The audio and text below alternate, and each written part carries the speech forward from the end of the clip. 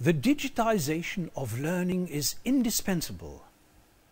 Universities have to digitize their teaching and learning materials to cope with the global competition. Universities which are resistant to digitization will soon disappear, or simply free your lecture. These are just some of the remarks associated with the digital developments concerning teaching and learning in the 21st century. Remarks to which I fully subscribe. I'm convinced that the digitization of teaching and learning involves many benefits, from administrative to content-related aspects.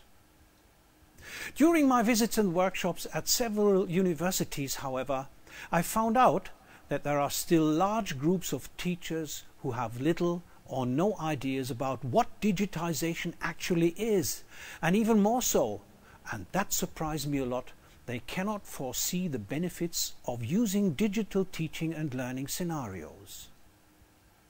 For this reason, I have decided to start this video series dealing with the benefits of digitization, where each follow-up video will look at a particular aspect.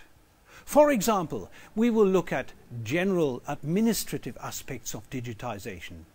We will see how digitization may help to overcome traditional problems of teaching and learning.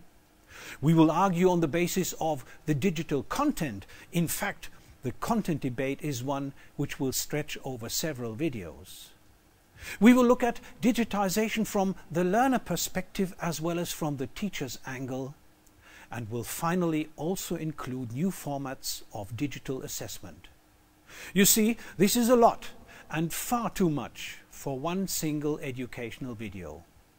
So I hope you join me and share my arguments in favor and perhaps also against digitization.